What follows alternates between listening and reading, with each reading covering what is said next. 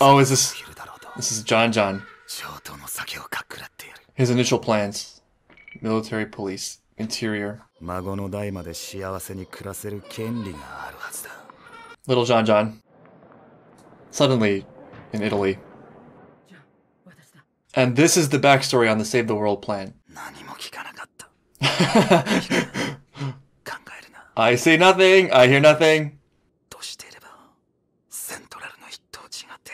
For sure. Like, for me, it felt pretty clear, for the most part, although I did get faked out by that gunshot last episode, that John John was on a path and there was just sort of no unseeing what he's already seen, no undeciding what he's already decided. That being said, putting myself not only in his shoes, but basically in everyone's shoes in this situation. It's somewhat unfathomable to me how much strength it would take to ignore that pull, if that makes sense. Because all the convenient outs are there. They started it, right? It's for our safety. It's for the safety of our families. I didn't choose this. Aaron is doing this. The path to inaction is right there for the taking. And also, probably looks pretty damn sweet. You could be sipping whiskey on an Italian balcony. You could be at a carnival eating a whole pie after your friends abandon you. And all you have to do is shut your eyes and ears, and it all goes away, at least for now. But John John has already faced a microcosm of that challenge in his decision to join the Scouts. And he's been established as a real empath. How can he overlook this, which has, in my opinion, much greater stakes than his Season 1 decision? How could he turn a blind eye now that the stakes are so much bigger than ever before? Not to mention the fact that his friends are once again putting their lives on the line to defend something that he himself wants. I think one of my weak points when it comes to reaction videos is memory of specific details, but I just have this strong feeling like this has been set up for John John for a very long time. You know, ideas of responsibility, leadership, watching people suffer due to his own inaction and hesitancy, speaking up for what he believes is right. This is a very long time coming for John John.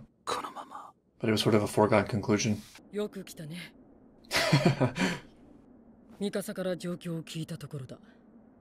Understandable. Hanji has been through a lot herself. Honestly, it's amazing they survived. It's a mixed crew. Very interesting assembly. You would think that that would be well agreed upon, however. Wow. Very humble, but also very observant. They're already there. Yeah, they've watched. It's been a long time coming. To me, that feels really natural and organic, and something that's been building for a long time. I think I first had this thought when I watched her OVA. That being said, just because I feel like it's a natural conclusion, and one that's building for a long time, that doesn't make it any easier. Speaking of nearly impossible choices, even ignoring that whole metaphysical bond thing that pulls Mikasa towards Eren. Eren is essentially her brother, and perhaps more than that, was at one point her entire reason for existence and purpose. Except she always had that tiny spark of something else, right? That life is not just cruel spark. I guess part of her development over the course of the show was that tiny spark being gradually nurtured to the point where her value is stronger and more internally derived. Yeah, it doesn't even solve all your problems, right?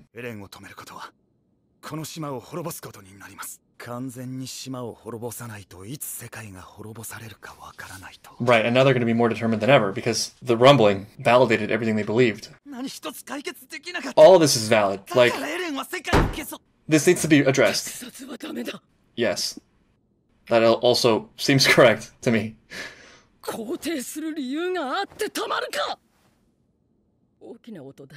It's alright, we're all under a lot of pressure.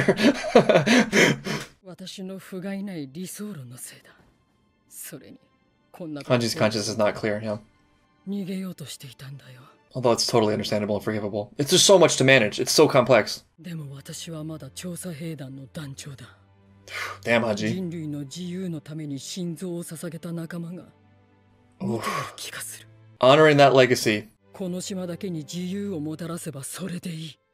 There they are. There he is.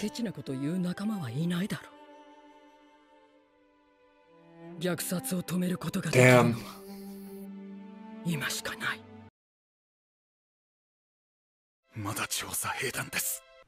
Night of the end. Whew. This isn't the last episode, is it?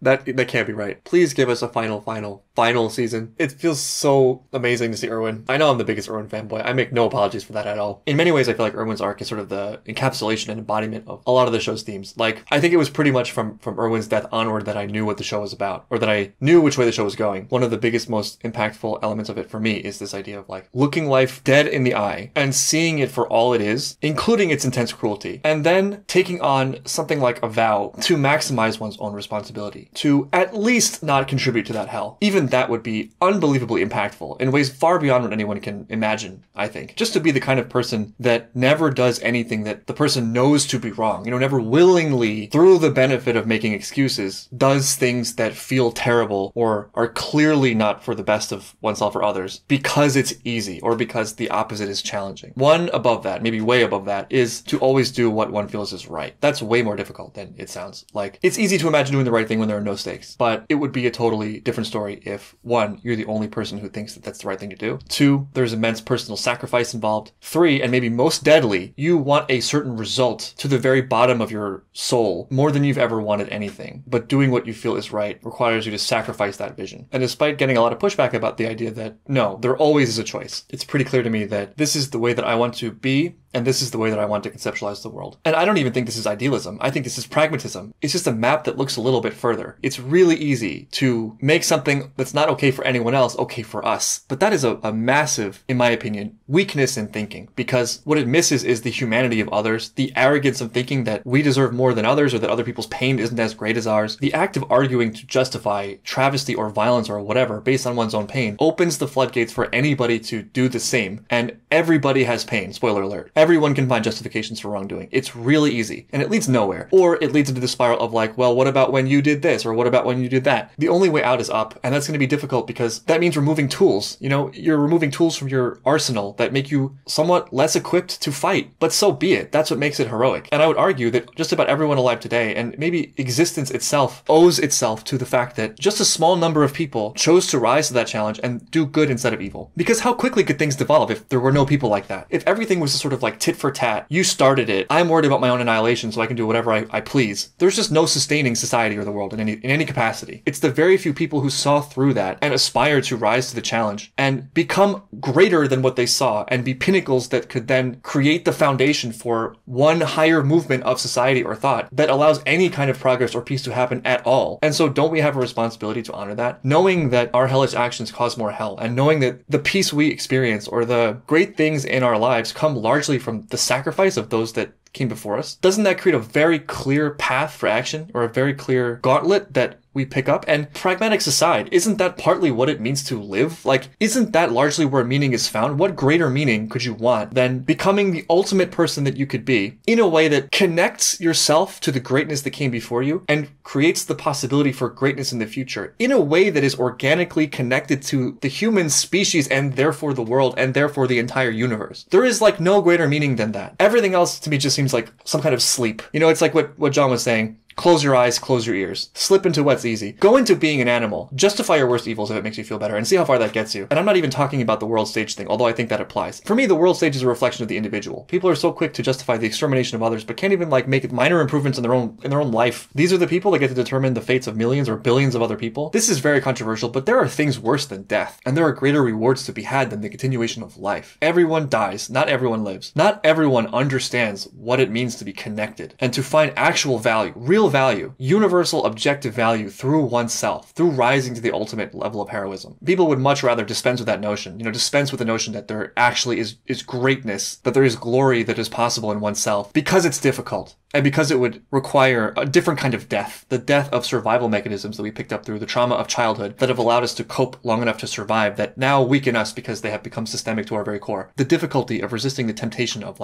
deep animal pleasures. It's very difficult to rise beyond that. It's way easier to make excuses. It's way easier to blame others. And Erwin had that all figured out. And Hanji learned that from Erwin. And speaking of this show being unbelievably significant and meta, I too get that from Erwin. And now I'll get that from Hanji, because that's who I want to be and that's how I want to live. That all being said, while I'm totally behind Hanji's explanation that no, genocide is wrong categorically, I don't think it's wrong for John Donne to raise those objections. If we're going to take on this really difficult challenge, let's look it in the face and not do it delusionally. Let's aim for being morally good, treating other people as humans, even our enemies, and let's do our best to win while doing our best to protect ourselves, even if the chances of survival are razor thin. I too will forever be a scout. This one's for Sasha. This potato's for our fallen comrades on all sides, and there's a lot of sides. War has changed. I like your dinner there, bottle of alcohol.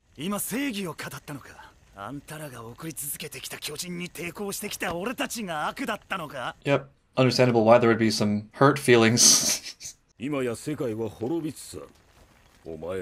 Yeah. They're all right, is the thing.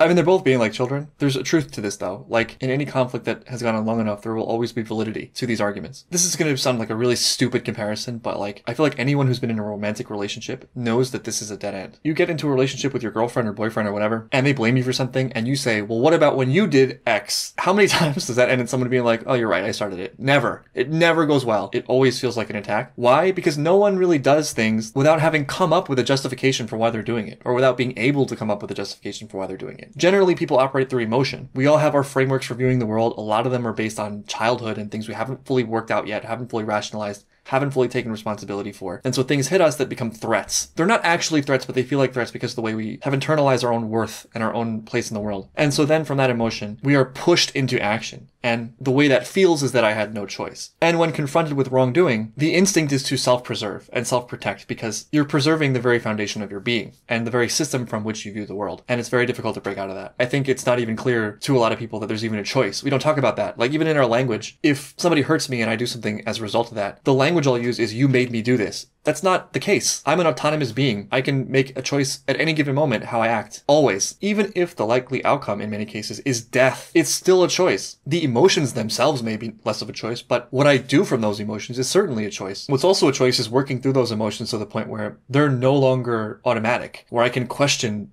the way things hit me, to a point where I have a more healthy filter on what actions are and what they mean to me and be more resilient internally from them. In an argument with a significant other, the solution to pain is not striking another blow. It's finding out the cause of the conflict and putting an end to it without keeping score. Keeping score just builds resentment. And if that's the game you want to play, other people will beat you at that game because no one's perfect and the wrong you do will come back to haunt you. You got to get your girlfriend out of the forest.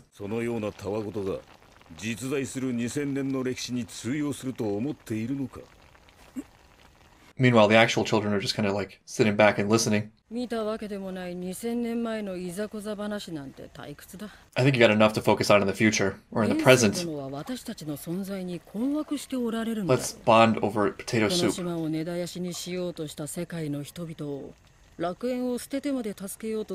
It's definitely unusual. It is strange.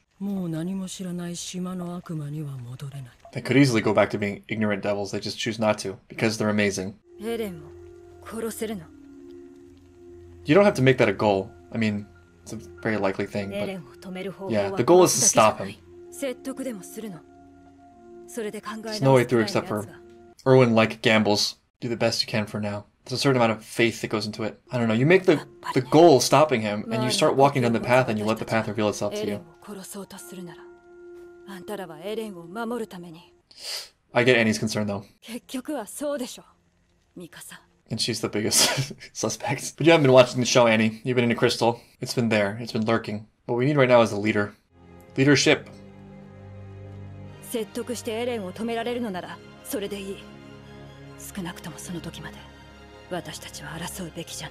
putting a lot of faith in Mikasa, too. I mean, they need her. She's their ace.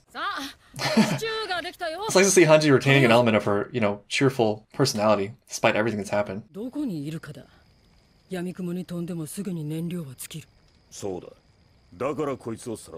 feel like Marley's a good bet. Elena might actually end up being clutch.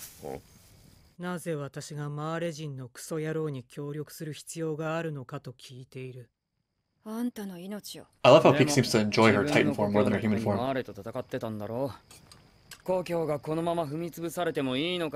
Connie seems back to his old self, largely, which is a huge relief.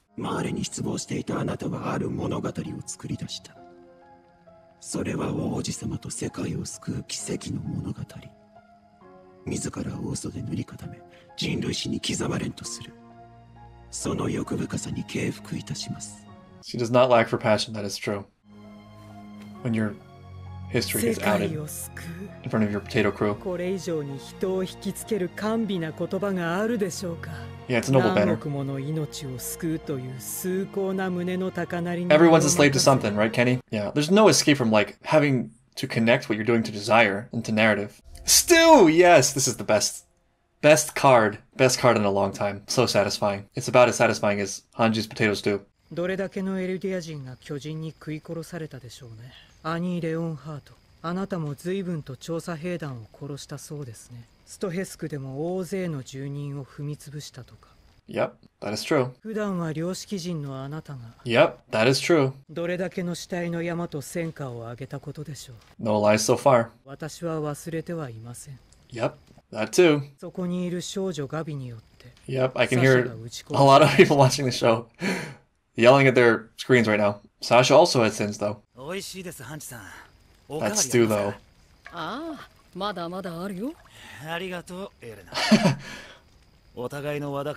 Yeah, I feel the same way. I feel like that was a great thing to say. Very few people at this potato stew Last Supper gathering have clean consciences. I don't think the answer is, like, sweeping that under the rug. It's like, yeah, look at your crimes, right? As everyone should look at and own up to their own mistakes. And forgiveness also is not necessarily possible, and not even necessarily the goal, perhaps. The point is, who are you now and what are you going to do about it? Not a single person is clean of wrongdoing, but every person alive has a choice for the following moment and then the moment after that, etc. And although it's tough to swallow, even having done the worst things does not mean you cannot do great things in the future. Human beings are more complex than we like to allow. You know, we sort of see people as solid entities where we can assign a qualifier to them, good or bad or what have you, depending on the sort of sum total of what we know about them. Often actually being totally dominated by the extremes. Like if they do something great, they're great. And if they do something terrible, they're terrible, regardless of all the other shades of gray in the middle in terms of their actions and character. But I feel a more accurate view of humans is that it isn't even just one person. It's like many people across moments, the most important of those moments being this one right now. Now, of course, there are pragmatic concerns to thinking this way because we have to make choices about how much trust to place in people. And to that extent, I think one important thing is time and evidence of change. So Yelena too could turn it around, right? But she's sort of the least willing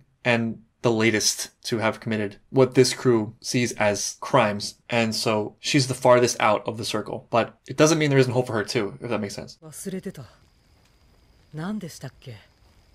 She's looking for wounds. She's looking for wounds to throw salt in. Oh no. It's funny how the individual we know will hit harder than like thousands, millions of unknown people's deaths. It was a little more than that. Good, let's look at it.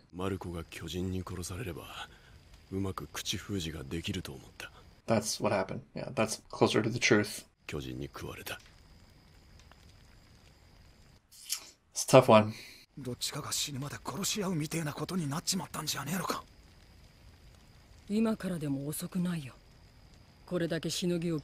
like a crazy sort of purification attempt, and I like it. It sort of starts with taking responsibility for their crimes. But we're not out of the woods yet. There's a lot of bad blood here.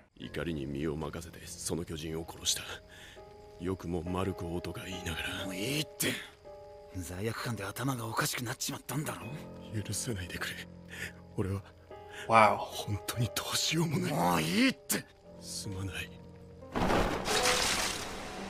Oh, what is going on? I don't think Reiner would even object to this. Nothing John can do to him right now would be more painful than the pain he already feels from knowing his own crimes.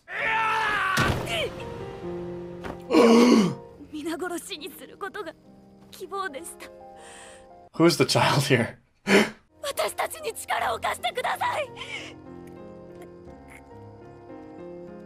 This is such an unbelievable scene. It's like the show answering very directly a lot of qualms that people have about it, I think. It like needed to come out. All this needed to come out and be looked at directly. It can't be glossed over. But how did he pass up a chance at Hanji's stew? Seconds. Okay, it's a heated moment. I get it. He'll come back later for some. Oh, he's up. Look who's awake. Look who's joined the party. Did Levi get soup? I feel like that's essential for his recovery.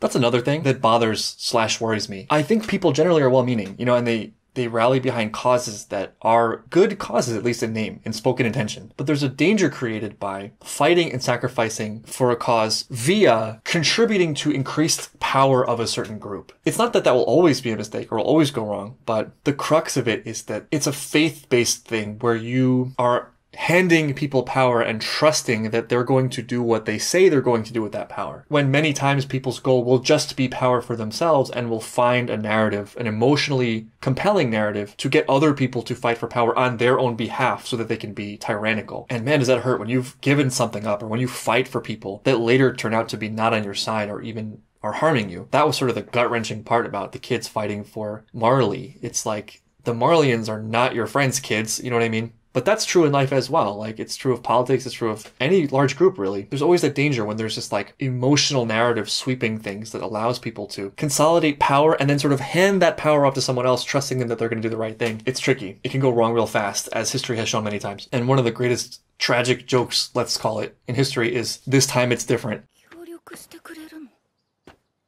No.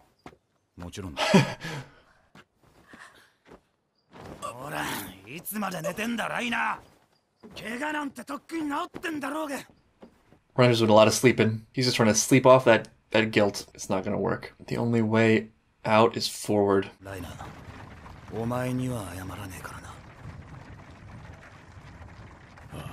He doesn't need one. No one hates Reiner more than Reiner right now. People are awesome. Man, before we fight the enemy, we gotta fight our friends. I guess they're all our friends now. They have taken total control. The hero crew is not the only one making moves. This episode was incredible to me, and, you know, I didn't expect it, but it makes so much sense in hindsight. Being as self-aware as it is, this needed to come to light. It needed to be addressed. The characters needed to at least acknowledge their crimes. We can't just pretend that all these characters have just been great from the beginning and they're just good guys and they're fighting this totally moral fight. It's like, no one's conscience is clean. None of them are categorically heroes. The focus for me is more about who they are now. And that means not ignoring the past, not pretending that what they did was justified on any side, but looking at things as they are, and at the very least, using the pain, the intense personal pain of that experience to do better things, even knowing that that won't erase their crimes, or it won't make their crimes any better. It's just doing what they can do right now, you know, the moment they have in their hands right at this moment. And that opportunity is an individual one, which is why it's possible that this group of stew eaters from vastly different backgrounds can come together and sort of be in the same place. Speaking of which, you know, speaking of sides, this is probably a bigger thing than most people realize. Like, I would say for the vast majority of people, one's outlook, as much as it feels like it was individually generated, is probably just a result of environment. That's why, generally speaking at least, beliefs can be geographically mapped. You know, isn't that weird? Which I think raises an interesting question for introspection. Let's say my beliefs match my location's beliefs perfectly. Isn't that suspicious? You know what I mean? Isn't it a little convenient that I, a thinking autonomous being, have exactly the same outlook as all the people around me? It doesn't mean those beliefs are wrong. It just means that it's a good opportunity to sort of reflect on how did I arrive at those things. Is it that I came to these realizations on my own, perfectly conceptualized and logically articulated, and also happened to be born in a place where everyone else had the same process, exactly the same process, whereas people over here did not? Isn't that a little bit convenient? Given how complex the world is, to me it seems like if everybody was really articulating things from the ground up, we would be all over the place in terms of, you know, I agree with these people on this, and I agree with these people on this, I agree with no one on this, I agree with everyone else on this, you know. To be perfectly fair, disagreeing with everyone around you isn't an indication of being any more right. A lot of times people form reactionary beliefs, you know, they reject the majority because of bitterness or wanting to find, you know, sort of a unique identity that makes one stand out, which is just another form of non-freedom intellectually. But anyway, even though this episode was like them sitting around a campfire eating soup, it was one of the most important for me, I feel. And I'm really glad that they had that moment acknowledging Erwin. I feel like these characters are indeed honoring the legacy of the past and building a legacy for the future, and also inspiring me in the process.